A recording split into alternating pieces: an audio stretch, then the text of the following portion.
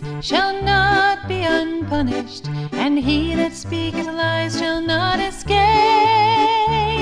A false witness shall not be unpunished, and he that speaketh lies shall not escape. God is keeping track of every lie. There is no escape. Proverbs 19:5. I will tell the truth, for God will punish every lie. Proverbs 19:5. A false witness shall not be unpunished, and he that speaketh lies shall not escape. A false witness shall not be unpunished, and he that speaketh lies shall not escape. Proverbs 19:5.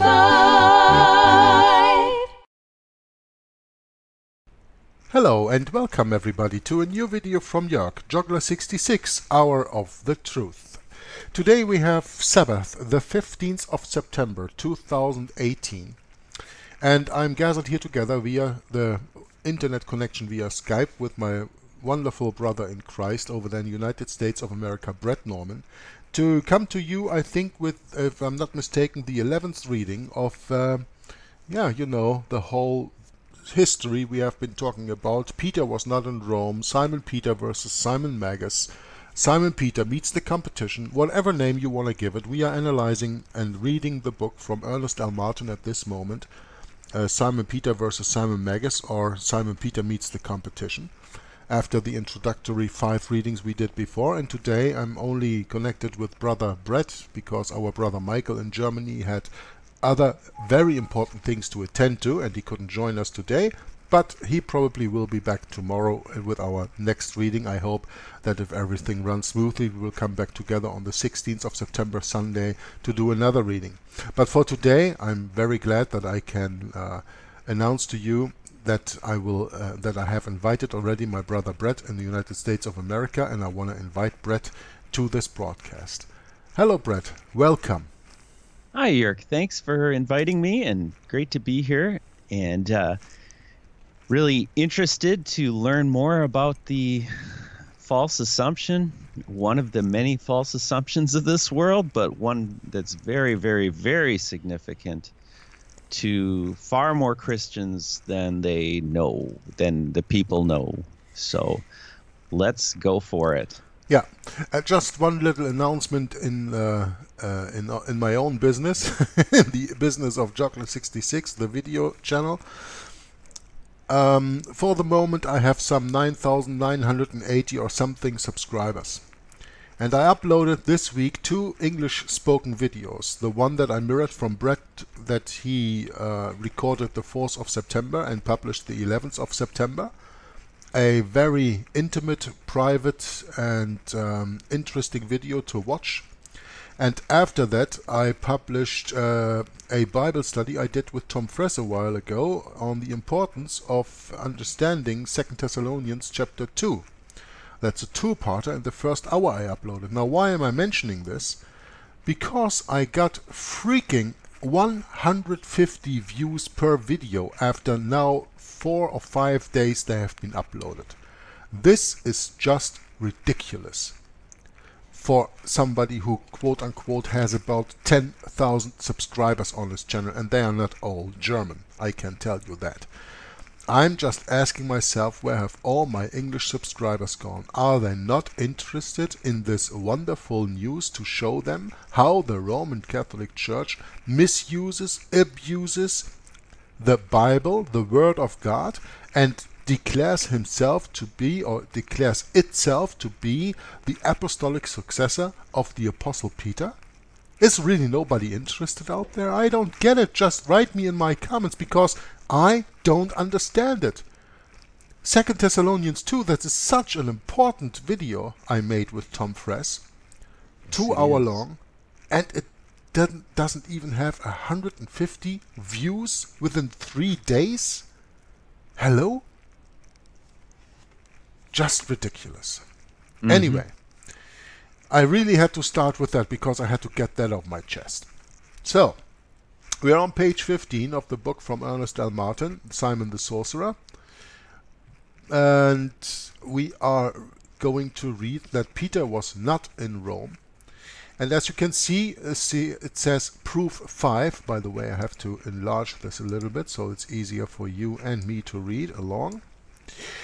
It says here, Peter was not in Rome. That is the next point that we are addressing, because we are about to face 10 major New Testament proofs, of which we have been seen already 5 in the last episode of this reading. And all these 10 major Testament proofs completely disprove the claim that the Apostle Peter was in Rome from the time of Claudius until Nero. It even completely disproves that Peter ever was in Rome, even before that time or after that time. Yeah? Not only between the time Claudius and Nero, but ever. He never, N-E-V-E-R, was in R-O-M-E, Rome, Italy.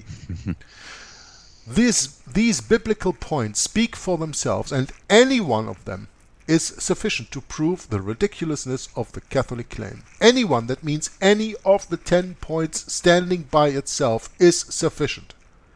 Notice what God tells us. The truth is conclusive, as the lie is inconclusive. Proof 5. At the end of Paul's epistle to the Romans, he greets no fewer than 28 different individuals, but never mentions Peter even once. Therefore, you can look up Romans chapter 16, the whole chapter, and we read that in the last broadcast. Remember, Paul greeted all these people that we have read last time in Romans chapter 16 in 55 or 56 AD. Why didn't he mention Peter?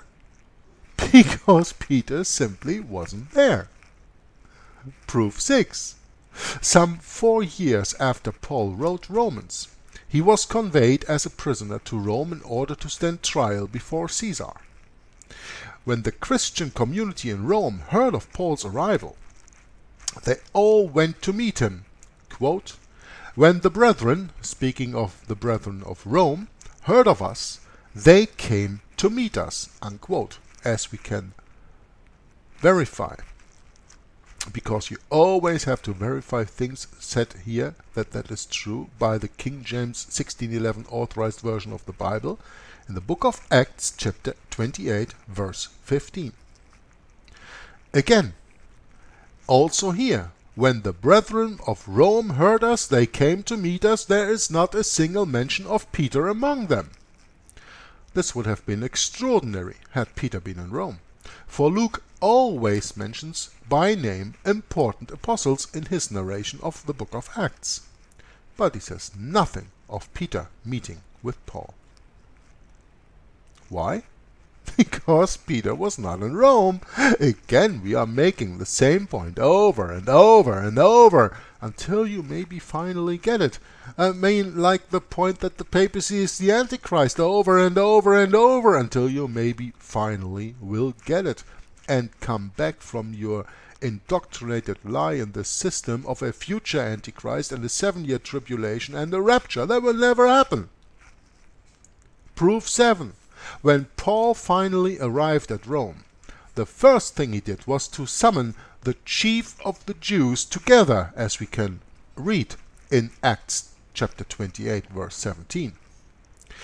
To whom, speaking of the chief of the Jews, he, quote, expounded and testified the kingdom of God, unquote, as we can rely on as it is written in Acts chapter 28 verse 23.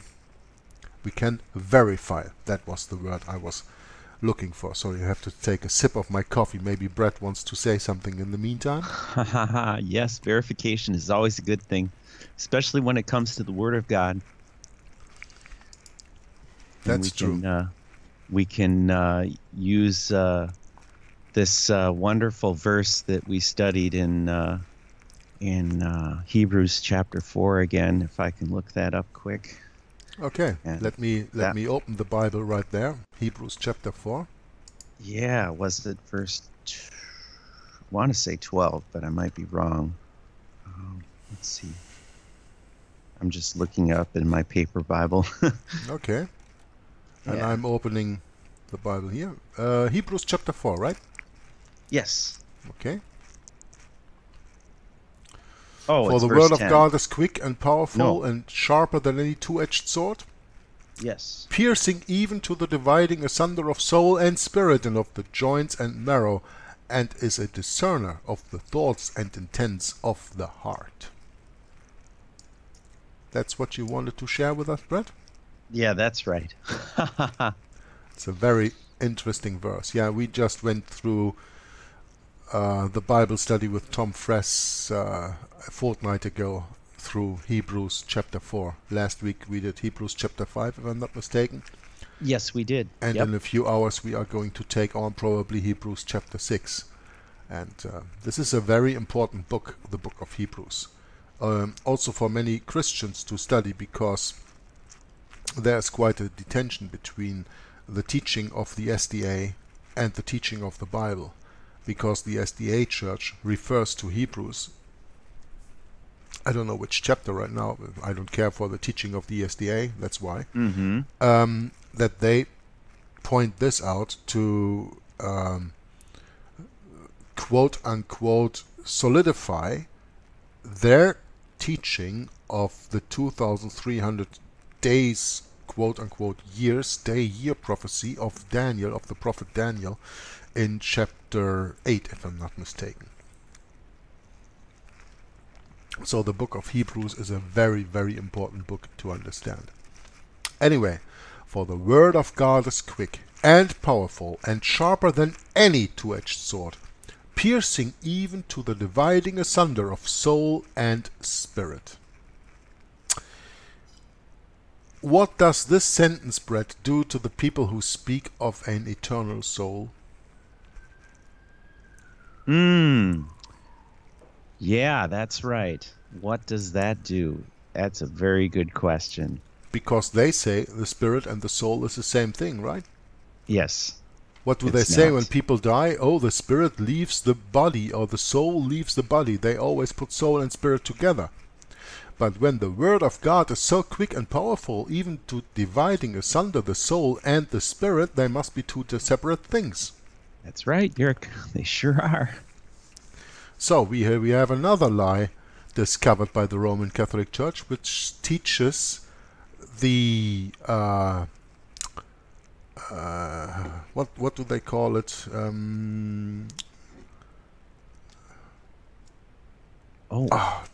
About the soul, eternal soul. Oh, yeah. The oh boy. Yeah, the story Yeah, of the something eternal like soul. that. You know? I forget what that is. The immortality of the soul, is that it? Exactly. Thank you. Yeah, that was the word I couldn't come on. Yeah, Mhm. the immortality of the soul. Yeah. Anyway. Yeah, that's a doozy. I never even really heard about that till I started reading Charles Chiniquy. Yeah, he makes a point on that, right? Yeah, he did, and you actually told me about that straight away, and I was like, wow, the immortality of the soul. That is a doctrine of the Roman Catholic Church. That comes right out of Babylon. Yeah. Yeah. Okay, let's continue. Proof 7, we've just read. When Paul finally arrived at Rome, the first thing he did was to summon the chief of the Jews together, to whom he expounded and testified the kingdom of God. But what is amazing is that these chief Jewish leaders or elders claimed they knew very little, even about the basic teaching of Christ. All they knew was that, quote, as concerning this sect, speaking of Christianity, we know that everywhere it is spoken against, unquote, as we can read in Acts 28, verse 22. Then Paul began to explain to them the basic teaching of Christ on the kingdom of God. Some believed, the majority didn't. Now, has anything changed between the time of the writing of this book from Ernest L. Martin? Has anything changed between the time of the Apostle Paul explaining the basic teaching of the kingdom of Christ to some people and today in 2018? I don't think there have been many changes, because some believe, the majority didn't. That's exactly the way it is today, right, Brett? It sure is. Yep, and we can see that on the numbers in our YouTube videos. Some believed, but the majority, forget about it. Yeah, that's right. Now, what does this all mean, the author asks? It means that if Peter, just suppose, if Peter, who was himself a strongly partisan Jew, had been preaching constantly in Rome for 14 long years before this time, and was still there, how could these Jewish elders or leaders have known so little about even the basic truths of Christianity? Ask yourself this when you go into your humble secret prayer to the Lord in the night, when you ask for edification in the Word of God, when you ask for understanding. How could the Roman Catholic Church betray you all your life?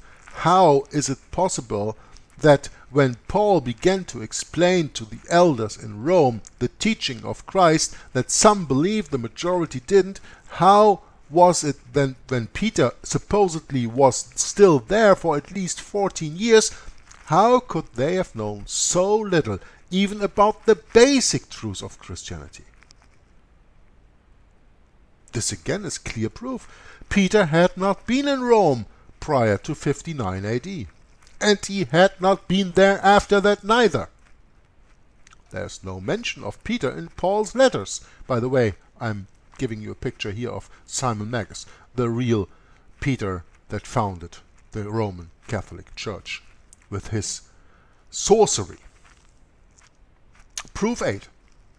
After the rejection of the Jewish elders or leaders, Paul remained in his own hired house for 2 full years.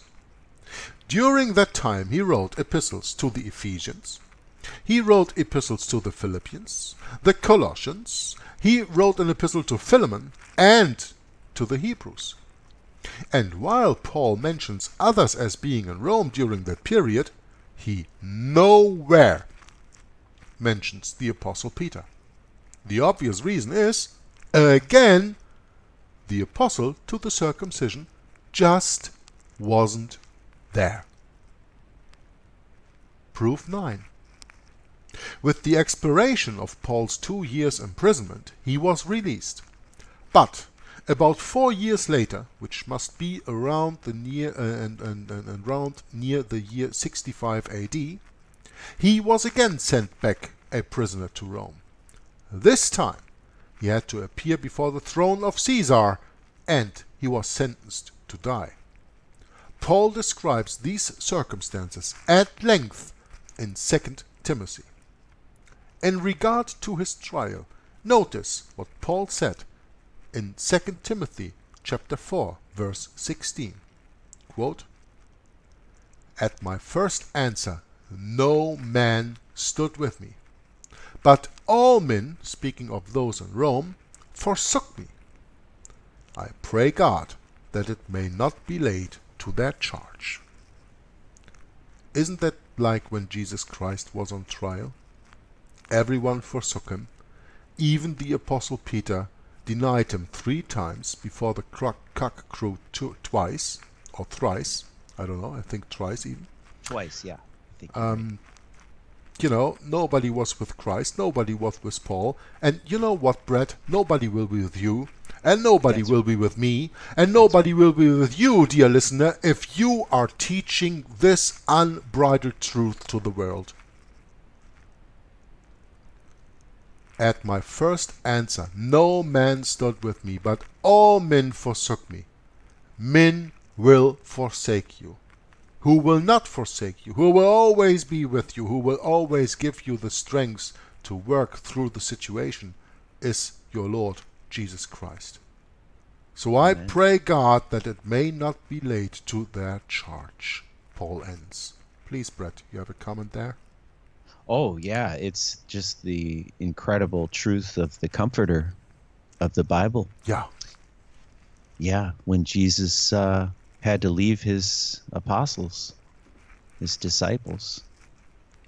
And they were very sad, and they didn't really understand, and how could they? Yeah. I'm sure if I was in those shoes too, I wouldn't understand, Jörg. Because God is so much more magnificent than us. You know? Absolutely is. Yeah, it takes us a long time to catch up to his workings. Just to even kind of wrap our brains around it. How can the ant understand the thinking of the man? Good point. Doesn't work so easy. Just to give you a little comparison. Yeah, when the man kills the ant, yeah. It doesn't even have to kill it, because I'm not speaking about God killing us, but you know. No. I'm just being... But the point is, how can an ant understand the thinking of man? It can't. How can the pot understand the thinking of the man that made him? I mean, that is maybe even a better parable to say. Anyway, we are in proof 9. He says, "At my first answer, no man stood with me, but all men in Rome forsook me. I pray God that it may not be laid to their charge." This means, if we believe the Catholics, if we are so stupid to believe a man rather than our God who is in heaven, our Father who is in heaven, when the Bible says in Psalms 118 verse 8, "It is better to trust in the Lord than to put confidence in man," if we believe the Catholics that Peter forsook Paul, for they tell us Peter was very much present at Rome during this time. Peter, the apostle to the circumcised, once denied Christ, but that was before he was converted. And to believe that Peter was in Rome during Paul's trial is untenable. It is just ridiculous. Proof number 10. The Apostle Paul distinctly informs us that Peter was not in Rome in 65 AD. What did he say? Even though Catholics say that he was, Paul said, "Only Luke is with me."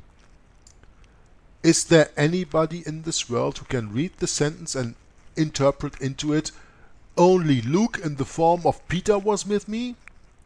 Or "Only Luke was with me because Peter asked him to come and he stood by me and Peter did not"? Or how can you twist this sentence and make of it that Peter was in Rome? Which he had to be, because the Roman Catholic Church claims that he was the first bishop of Rome.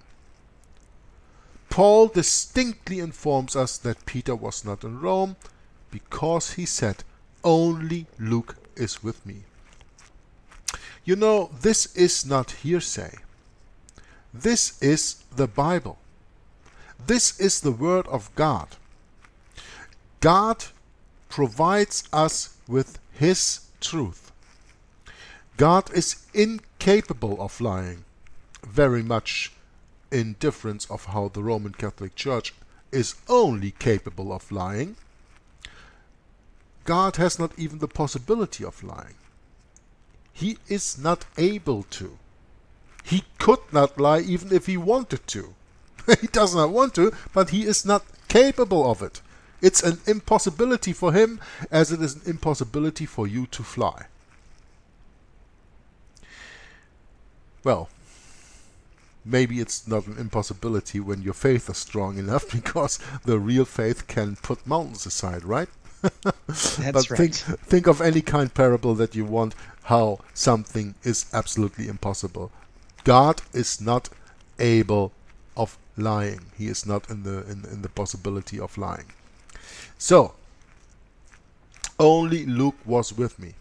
So we have a proof in the written word of a God that cannot lie, that only Luke was with Paul at this moment and not Peter.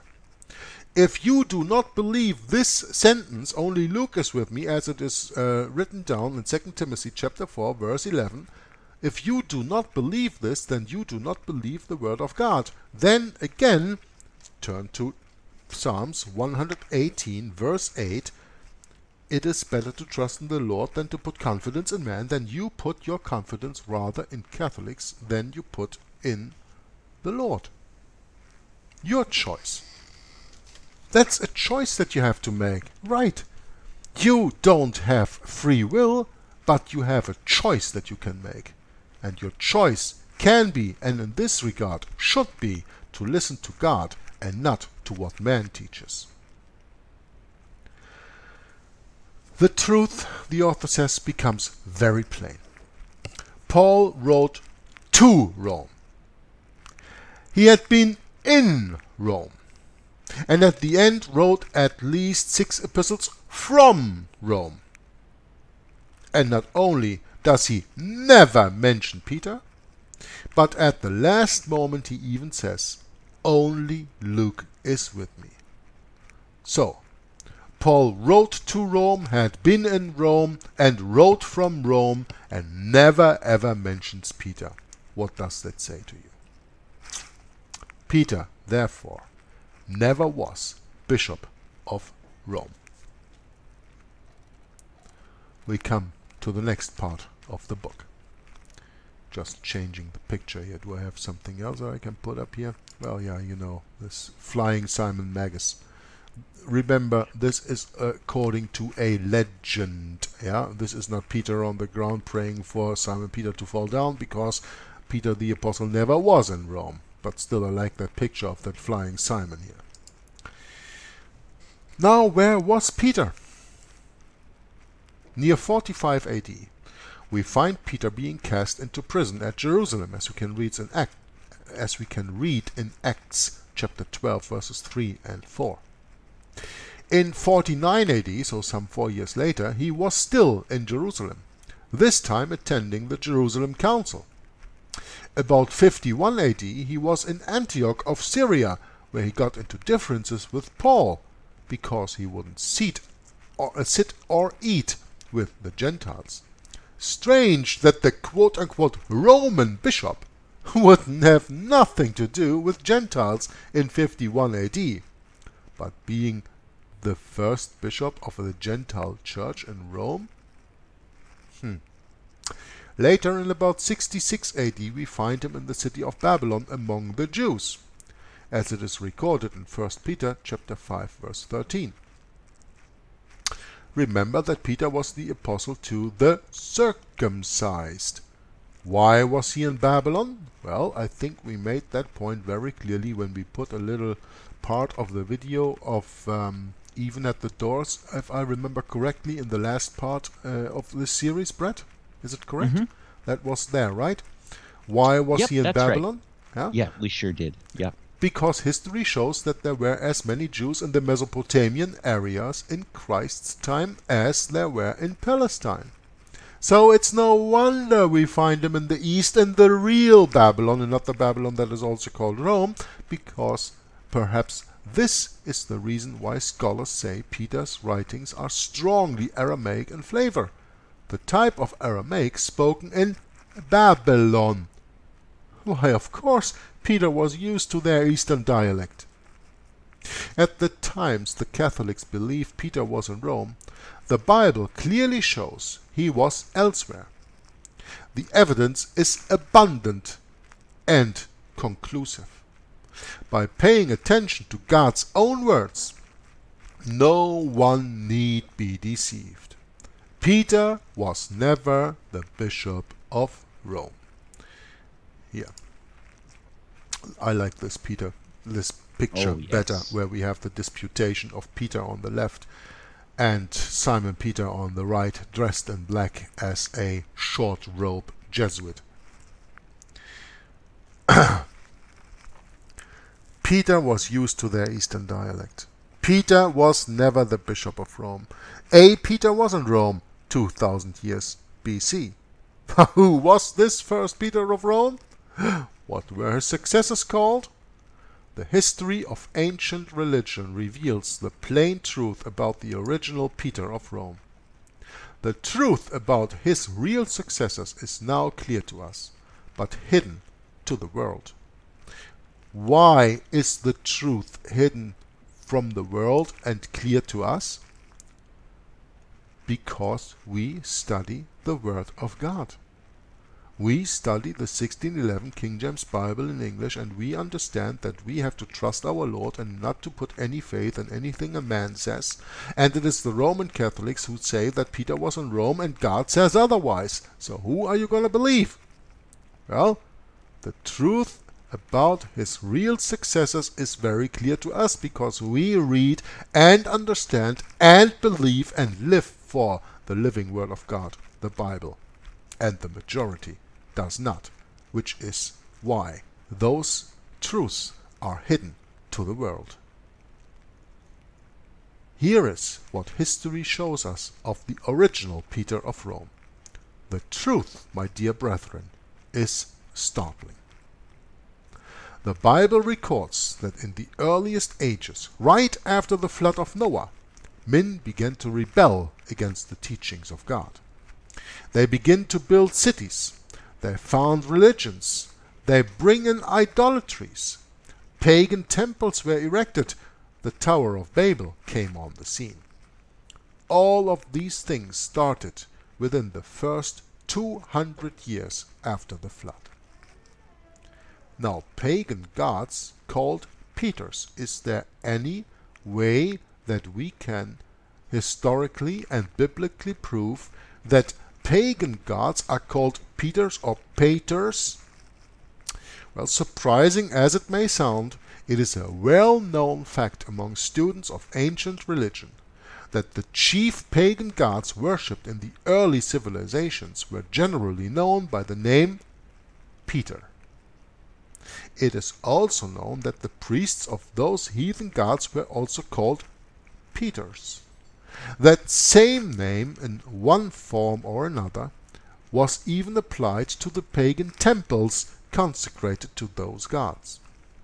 Notice what Bryant, a very important historian who also is mentioned in Alexander Hislop's work, The Two Babylons. In his work, Ancient Mythology says, quote, "Not only the gods, but the Hierophantei, which are special priests in most temples, and those priests in particular who were occupied in the celebration of mysteries, were styled Paters." Unquote. Now this is significant, and why? Because the word Pater, P-A-T-R-E, is the same Pator, P-A-T-O-R, or Peter, P-E-T-E-R, in meaning, and even in pronunciation. So Pater, you actually pronounce Peter.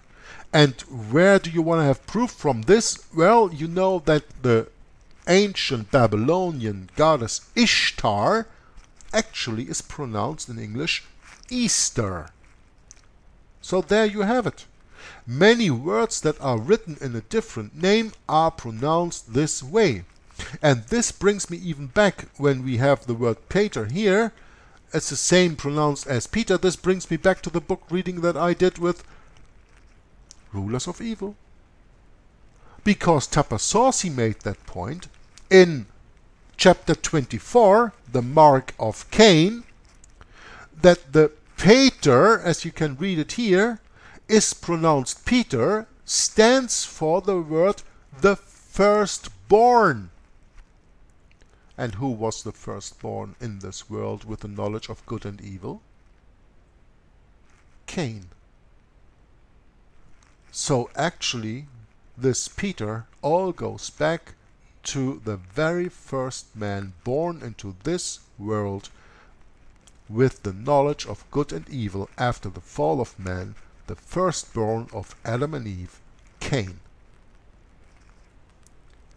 And maybe now it sounds a little bit different when you read later on in the same chapter, or in the beginning of chapter 24 of Rulers of Evil, of the prayer that Pope, was it Paul the 6th or John the 23rd? I don't remember. One of the two popes, I think it was John the 23rd with the opening of the Second Vatican Council in 1965, prayed that we bear the mark of Cain.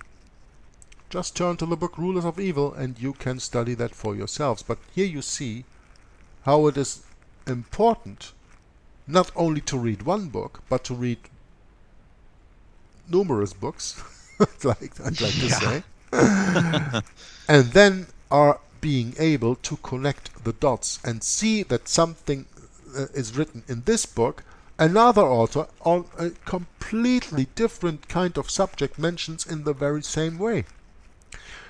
This Peter is pronounced Peter, and according to Papacy that stands for the firstborn, and that is Cain. And then the Pope says in 1965, we bear the mark of Cain. How much more proof do you need? What Peter are they based on? Huh? Let's just repeat the sentence. This is significant. The word Peter is the same as Petor or Peter in meaning and pronunciation. So the word Peter is the same as Peter or Peter because it is pronounced the same way. Now Bryant even continues and says Peter was undoubtedly a religious term, the same as Petor and Petorah. Ah, that's like Peter and Pebble, Wow. right? The stone and the rock, right? Yes. The ancient pagan gods, the priests who were their ministers, and their sacred sanctuaries. Yeah? So as well as the gods, as the priests, as the sanctuaries, as the temples, were all called Peters or Peters. Either spelling is acceptable, since vowels are fluid in all languages, especially the Semitic. And therefore we have to understand one thing to make this very, very sure. In Hebrew, at least in the ancient Hebrew, I don't know about Hebrew of today because I don't speak Hebrew, there weren't any vocals. You would write these words PTRS or PTRS. Did I just say the same thing twice? PTRS. You would only use the consonants. You would not use the vowels. There were no vowels. So this is why the spelling is acceptable in both ways, because vowels are fluid in all languages, especially the Semitic, especially Aramaic, especially Hebrew, because they didn't even use in the ancient times any vowels. Interesting point, Brett. Oh, yes, absolutely. You have some comment to make here, or shall I continue in the reading? Please continue, yes. The meaning of the word Peter. What did the word, and I pronounce it now obviously the way that it is written, not to give you any, not to, how am I saying that? Make it confusing. Yeah, maybe. yeah, thank you. Yeah, confusing. I just couldn't get to that word. Not to That's confuse all right. you. Not to yeah, that's why I need you on this show, Brad, because I cannot no find doubt. my own It's words. always good to read books together. I've noticed that too, and absolutely right, brother. It's just so much easier, because then if there is a major problem, you can step in and say, "Up, are you sure about that, Yerk?"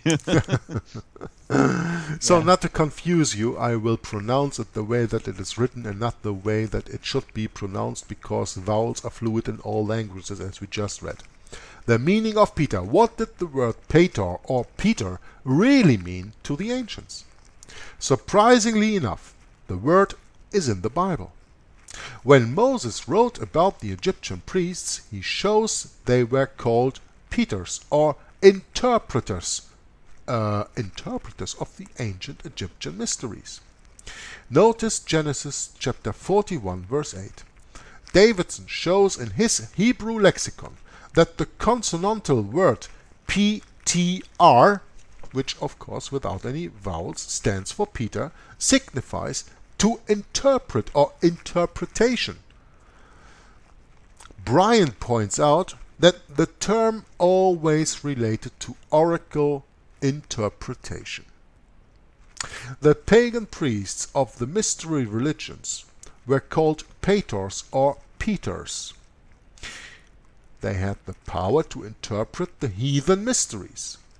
This is further brought out by Bunsen in his hieroglyph, where he shows that the Egyptians, as the Bible also indicates, called their interpreters or priests Peter. The term Peter was one of the earliest names for the pagan gods. It lasted as late as Greek and Roman times.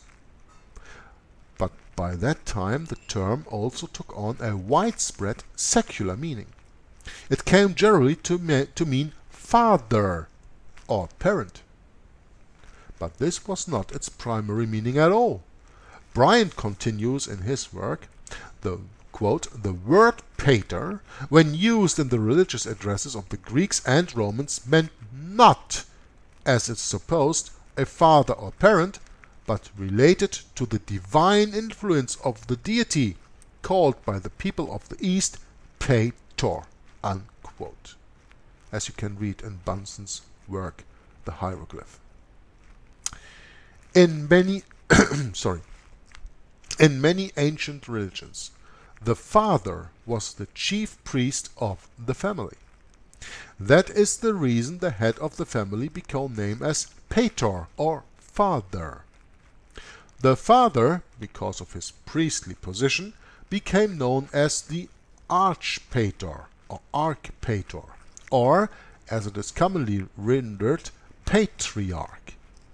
This is how the term pator came to signify, in a secular sense, a father, but originally it always meant interpreter, especially one of the mystery religions. Chief pagan gods called Peters. Now let's do a little study of the chief pagan gods before we come to the conclusion of this video. And still 20 minutes, so we still have some time to go. We have clear evidence, the author says, showing that the ancient Romans called their chief gods Peters, the divine interpreters. The early Roman writer Lucilius mentions Neptune, Liber, Saturn, Mars, Janus, and Quirinus. All were paters, and by the way, Saturn, Mars, Janus, and Quirinus are names of the hills of the city on the seven hills, Rome. Just a little extra information. All were paters. So therefore you have to look into Lucilii Fragment's work. He did not mean they were father gods. He meant they were gods of Peter rank, meaning the chief gods. Lucilius doesn't exhaust the list. In fact, he leaves out Jupiter, the quote-unquote father of the Roman gods. And this Jupiter, by the way, Yeah. I mean, while we're at it, we can maybe even add a little picture here, right, Brett? That's right. You know what's coming up anyway, eh? I sure do. Let's see. He is looking, he is looking. For example, let's take this one. This is quite interesting. This is Jupiter, as you can find him in the Roman Catholic Church in this dome of Saint Peter, in the Basilica of Saint Peter, dressed as a pope. And here you can see his feet, where when you take a very close look, I don't know if on this picture it is very good, it is not so Good enough, yeah. so well to see, but he doesn't have any toes anymore. Why?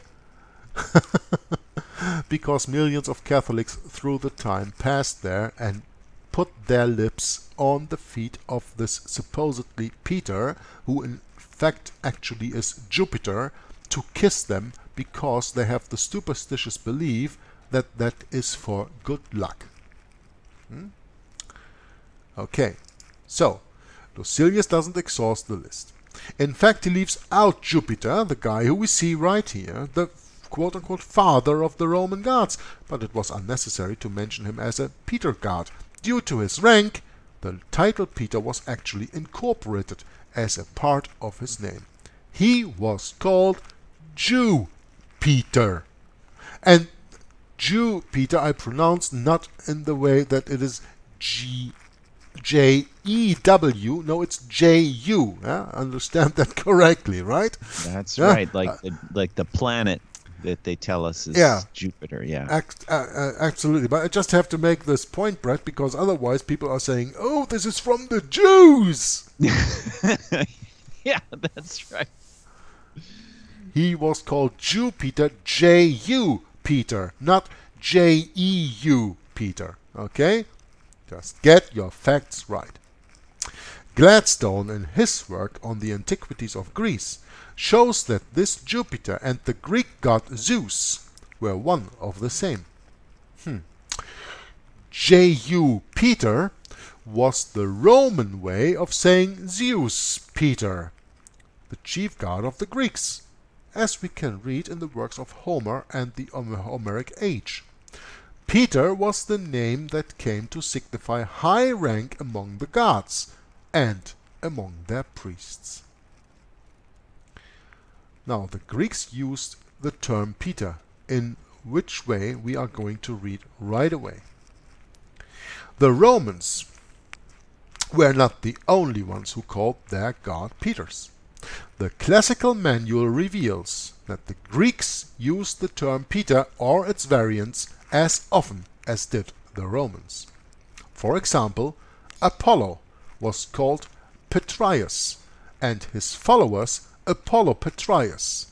Pausanias tells us that Artemis and Bacchus were called Petora, that is, Peter gods. Pindar speaks of Poseidon Petreios. He says that the Thessalians, or Thessalonians probably, worshipped Neptune under this title. You know, the Thessalians must be the same as the Thessalonians of old in the book of the Thessalonians, because there were a lot of heathen right there, right, Brett? Yeah, that's right. So if you don't understand the Thessalians, that's probably the Thessalonians, because we speak about Greece, and that was in Greek. The Thessalonians are situated in Greece. In Egypt, the Ammonian priests, who headed one of the chief pagan oracles of ancient Egypt, were called Peters, as Bryant also says in his work, quote, "The chief instrument, or the chief idol in their hands was styled Pietorum," unquote. This idol on many occasions took the form of a pole or upright stake. Obelisk, anyone? The pagan god Artemis is often pictured standing by a stone pillar which is called Petroa or Peter, as we can read in Pausanias, his book number 1. These pillars and all the phallic symbols like them came to be known as Petras, the sacred Peters. It is still common among the vulgar to refer to the male member of its original religious name, Peter. These phallic Peter stones can be found all over the ancient world, and you got a very big one in Washington, and you got even the biggest one in Texas. The fact there is not a mention of an ancient pagan oracle temple without some notice being given to a Peter emblem, the sacred stone. Maybe now you understand why they put these obelisks all over the world.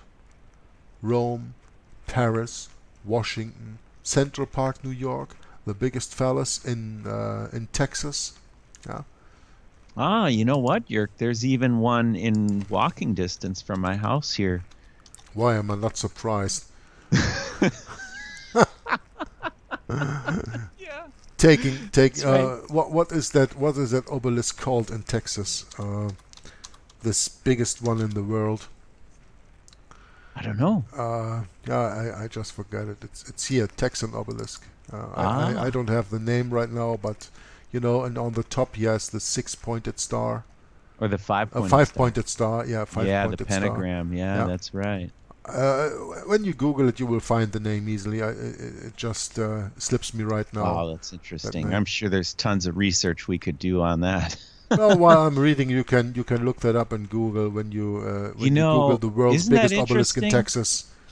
At the base of that obelisk right there you're showing, it kind of looks like a temple. Yeah, sure. You enter in. Absolutely, yeah. And there's no windows. No, it's got to be dark in there, right? Yeah, kind of like the crypt, the Skull and Bones crypt or whatever. This is, by the way, one in Italy that you still find today, with the name of Mussolini. Wow! No, I've never seen that. Yeah. Oh. I think I used this one in the reading of Secret History of the Jesuits or Behind the Dictators in one of those videos. Interesting. One of those videos. Yeah. It's got to be in the Secret History of the Jesuits. I have yet to upload one here soon. They even look here. Do you see that in the back there? Wow. There's a figure, right? That's a person. That's a figure. Almost looks like a golden figure. Okay, but that's because of the color, because of the sunshine. Like this one looks also golden. Yes. But this is a kind of a figure. But you know, the interesting point is, Brett, they wanted to put a 60-foot statue of Mussolini on top of this. Oh, I didn't know that. Yeah, there are a lot of things you don't know yet. This is true. like me too. But this is what I read in Secret History of the Jesuits. So you will come to that point. Fascinating. Yeah. So if you want to, Brett, you can look that up about the Texas obelisk. It has a certain name, but I just, for the love of God, I cannot come to this right now. So you can have a look at this obelisk then while I'm continue reading here. That he says that the Thessalians, meaning Thessalonians, worshipped Neptune under this title. Okay. In Egypt, the Ammonian priests, who headed one of the chief pagan oracles of ancient Egypt, were called Peters. As Bryant also says, the chief instrument or idol in their hands was styled Pietorum. So, these phallic Peter stones, we're going to continue here, these phallic Peter stones can be found all over the ancient world and all over our modern world today too, if you just have the eyes to see. Paris, London, Washington, Texas, Rome, Minnesota. Probably Right. St. That's Paul, right. right? Where you live. That's absolutely right. Yeah. These phallic Peter stones can be found all over the ancient and modern world. In fact, there is not a mention of an ancient pagan oracle temple without some notice being given to a Peter emblem, the sacred stone. Like the word Peter, as it is written here but pronounced Peter, which came to indicate simply a quote-unquote father or quote-unquote parent, the word Petra came to mean any large stone. But in the earliest times it conveyed only the original religious meaning. Quote, the term Petra came at length to signify any rock or stone, and to be in a manner confined to that meaning. But in the first ages it was always taken in a religious sense, never in a secular, always in a religious sense, and related to the shrines of Osiris, or the Sun Baal god, and to other oracles which were supposed to be exhibited, as we can read in Bryant's work on page 359.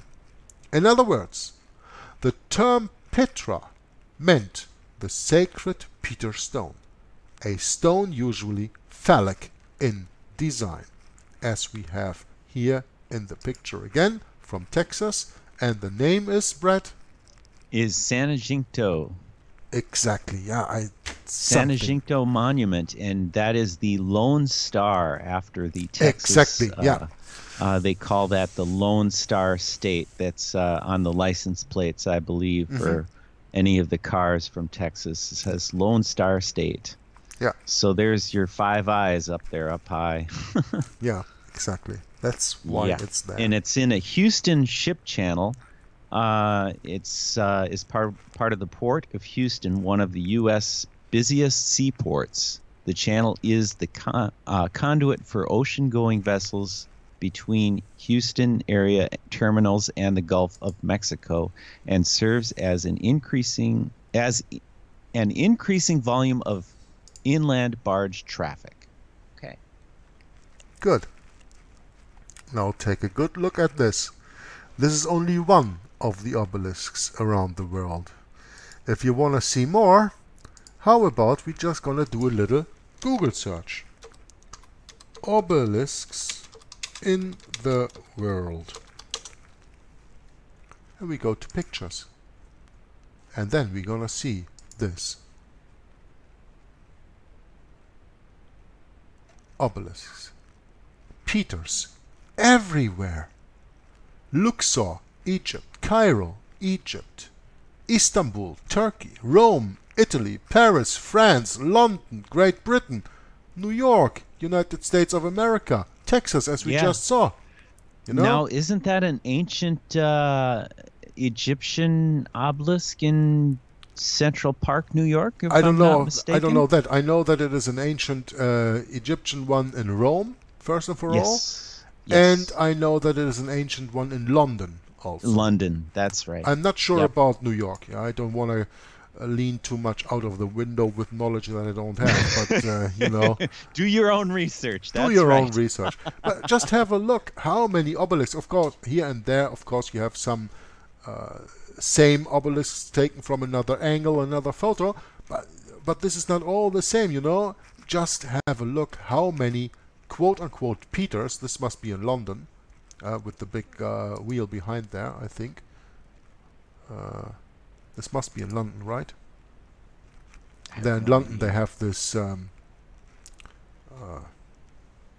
rays of light, also cosmic axis, world pillar, center of the world tree, wheel of fortune, hermetic magical religious system, which was also being developed at the time. So I think this must be even just scrolling through the text here. I have never seen this before. This must be in London, because in London they have this big wheel. I don't know the name anymore, and they have, or maybe somebody just Ferris wheel. Is it Ferris or no? Or maybe someone just photoshopped this and made it this way, because I think this is photoshopped, and he wants to express something. We'll see. Here should be another. Anyway, the point being, just when you have a look at this, scrolling down, when you just easily use this search engine, Google, that I'm using right now, and go to Google Pictures, obelisks in the world, see what kind of pictures you get all through the world. Yeah, you know, here you have it. I think this was just taken from another angle then. It seems that this is Paris. Yeah, it's not English. It's not Great Britain. It's in Paris. Wow, interesting. It's in Paris. Look, Paris here. Then you have, of course, the tower, the Eiffel Tower, which is, of course, another phallic symbol, not of stone, but a phallic symbol. And here you have another, and here you have another, and just, you see, also kind of phallic symbols, fleur-de-lis, as you have here, you know, on the bridge above the Seine, because this is in France, this is in Paris. Wasn't the fleur-de-lis a symbol for fertility? Heraldry, was it? Or yeah, and fertility, most of all. Oh, fertility. Yeah, that's right. Kind of like the pagan ritual there. Look at all these pictures. So this was not a Photoshop. This was just taken from another angle, the other picture, where I thought it was Photoshopped. It's not.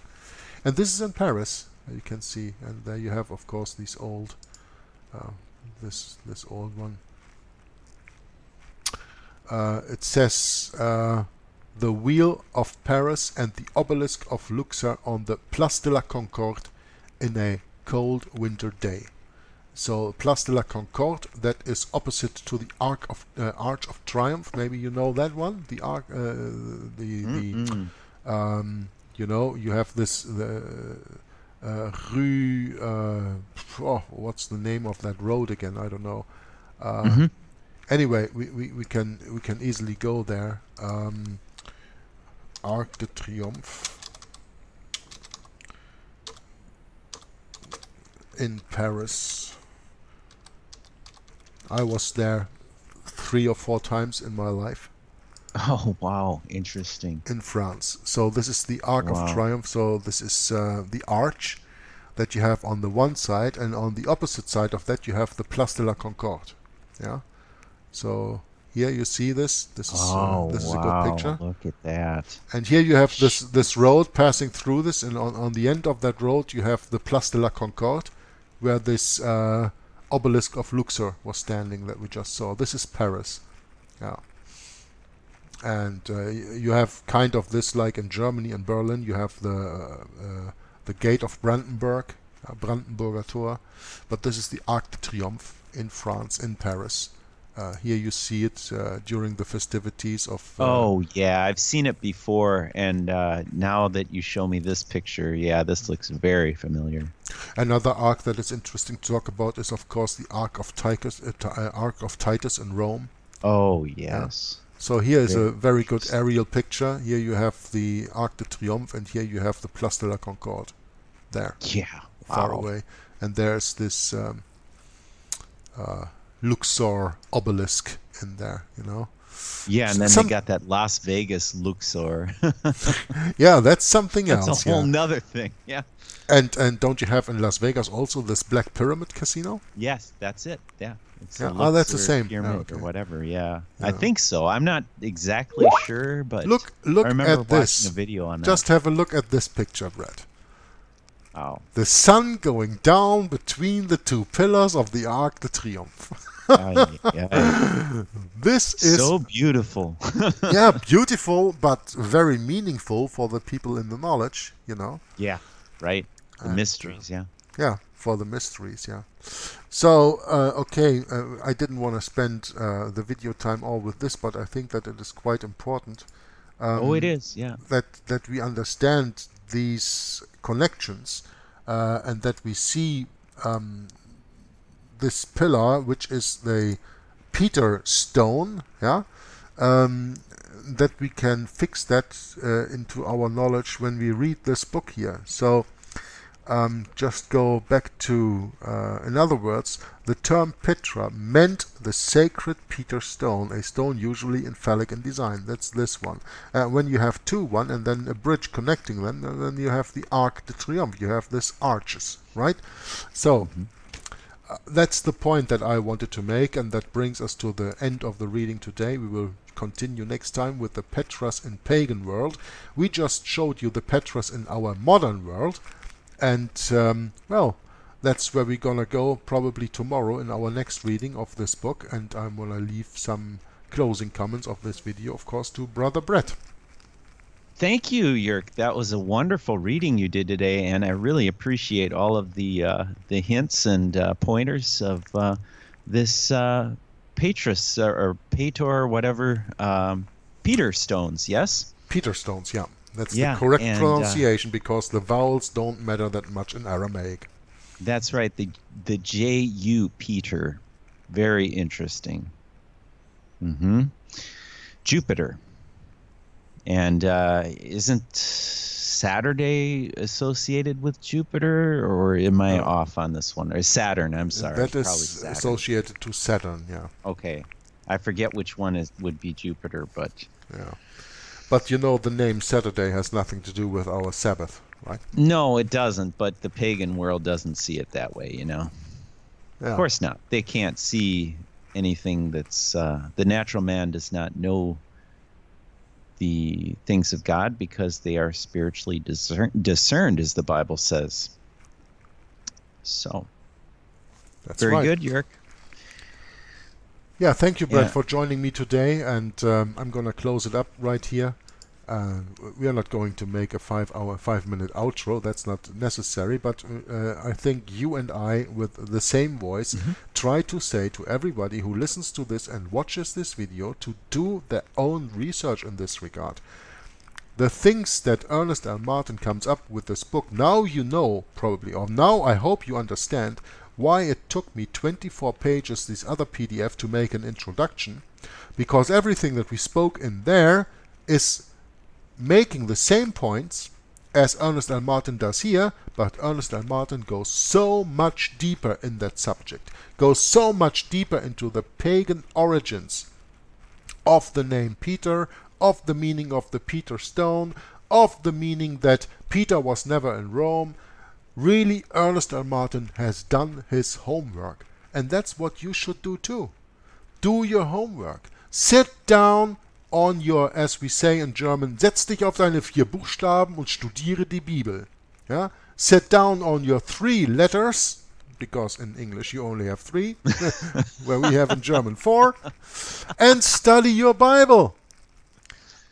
And by preparation, I would say take the 1611 King James Authorized version of it. Study the Bible and you will see that you can trust the Word of God. That you can trust Him when He says in Psalms 118 verse 8, it is better to trust in the Lord than to put confidence in man. Until next time, Maranatha.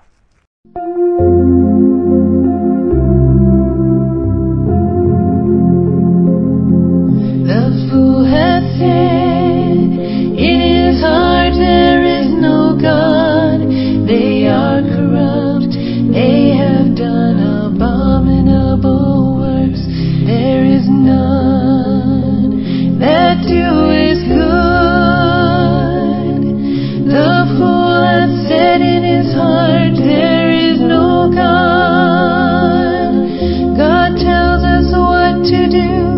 Some obey, some resist. The fool says in his heart that God does not exist. This is how the foolish justify the evil they have done. It takes a fool to say there is no God. Psalm 14 verse 1.